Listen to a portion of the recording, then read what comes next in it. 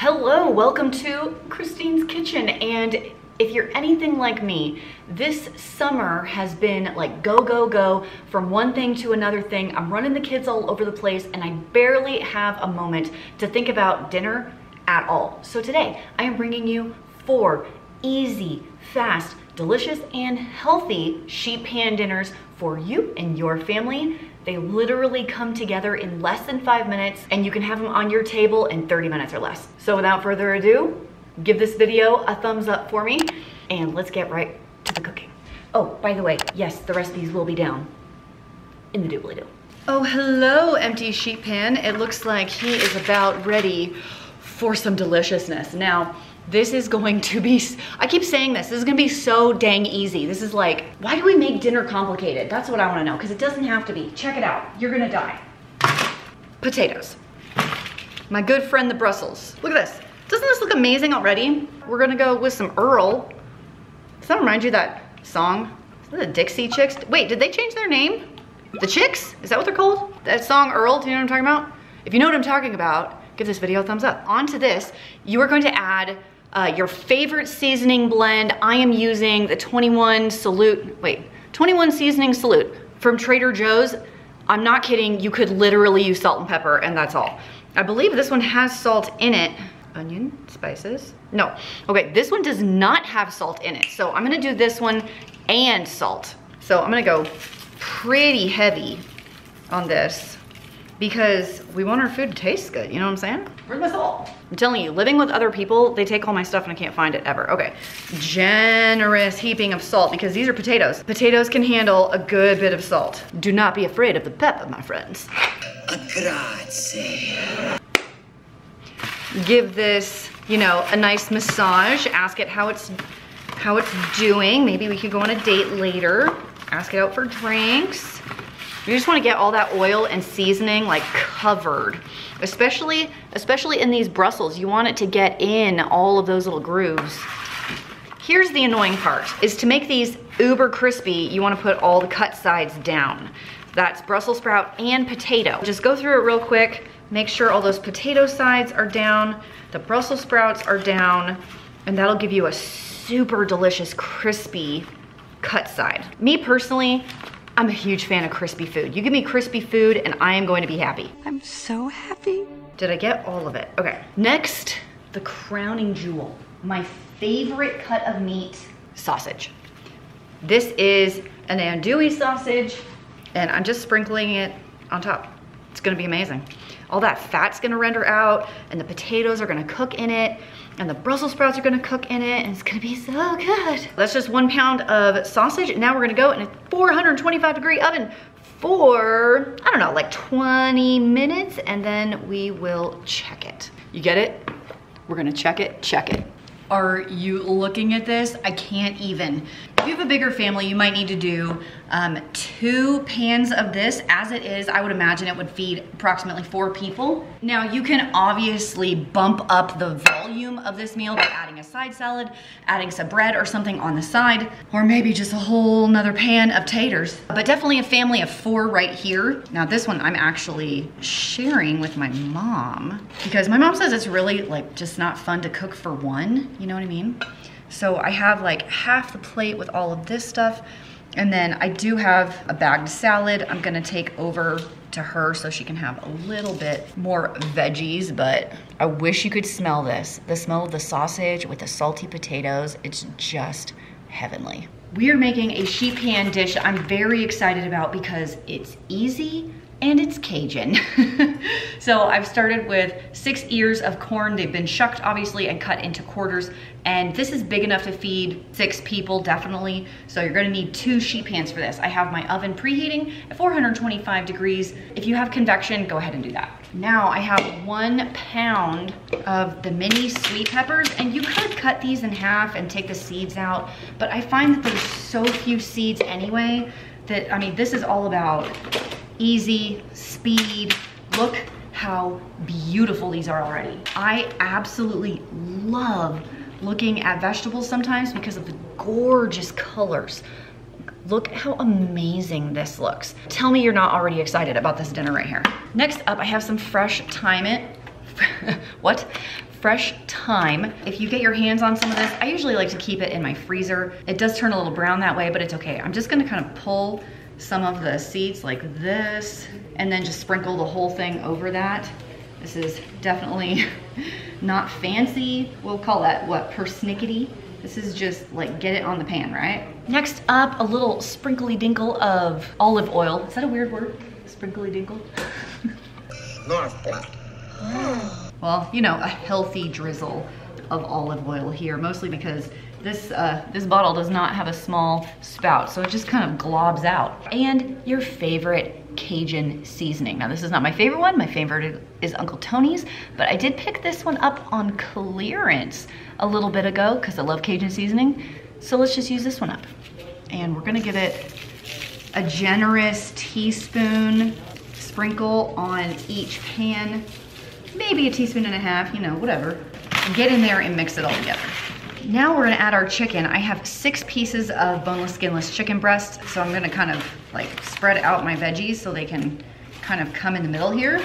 Now I'm doing 3 pieces for each sheet pan here. The chicken will also have a little drizzle of olive oil and our Cajun seasoning. Now, depending on the brand that you use, you might have to add salt and pepper. Mine has salt in it already, so I will not add any salt here. Make sure you give it a little flipperoo, get both sides. If you're not familiar with Cajun food, they spice their foods heavily. Time to throw it into our oven for about 20 to 25 minutes or until everything's about done. You are so beautiful. Oh, to hear that sizzle, I love that. It's like they're excited to go to dinner. Are you ready for what we are going to do to these veggies? It's gonna be epic. Gonna be legendary.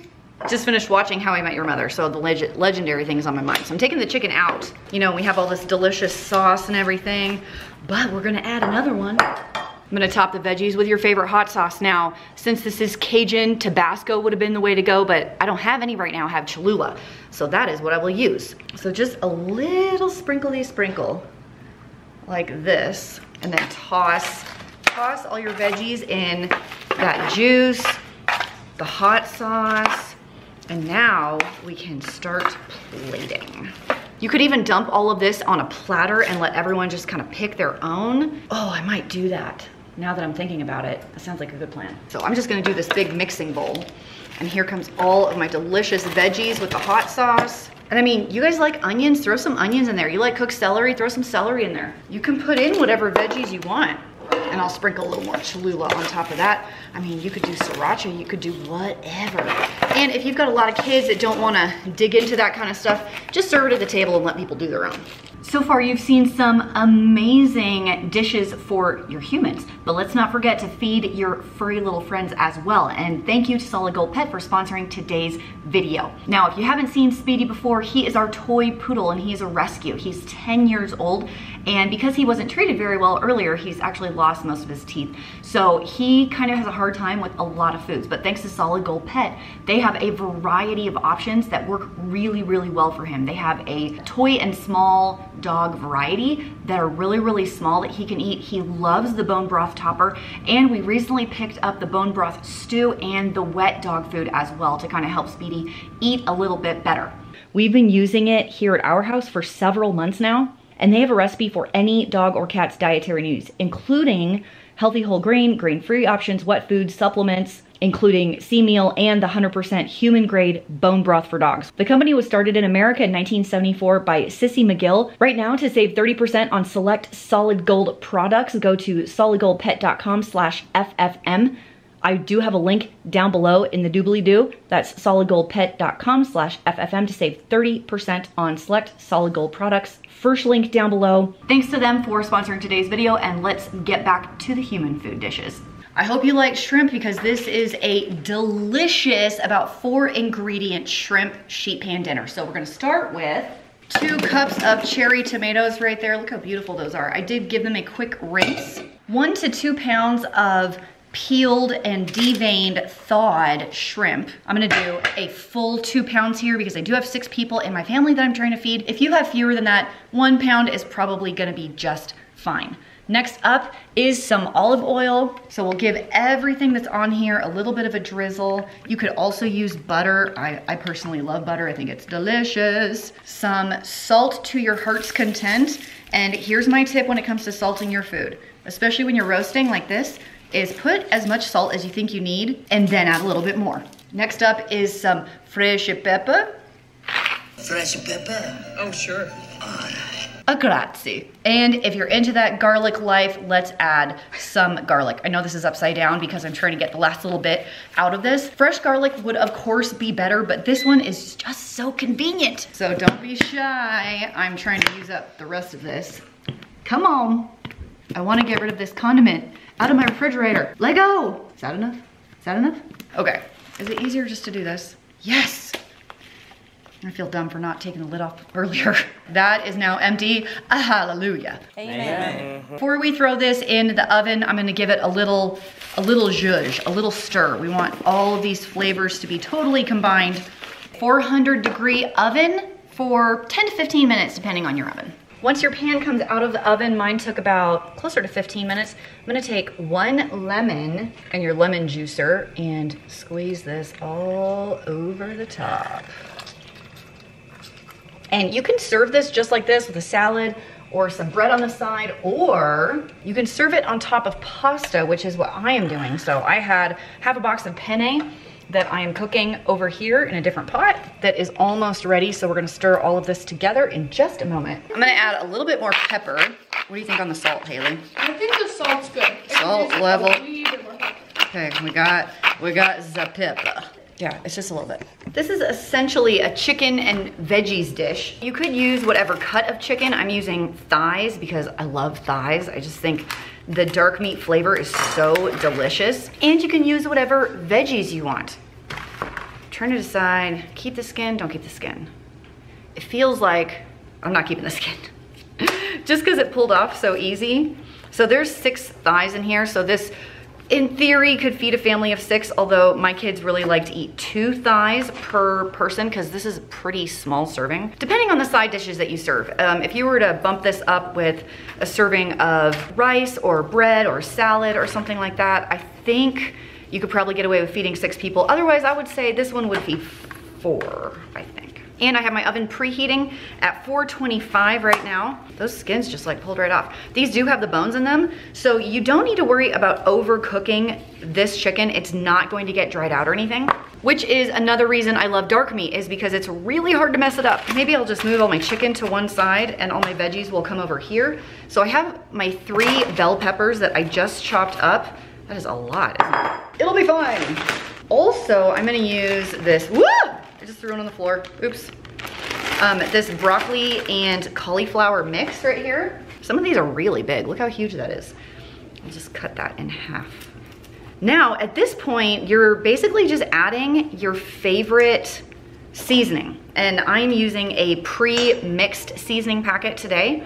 I found this one at Ross and it's been sitting in my pantry and I need to use it, so here we are.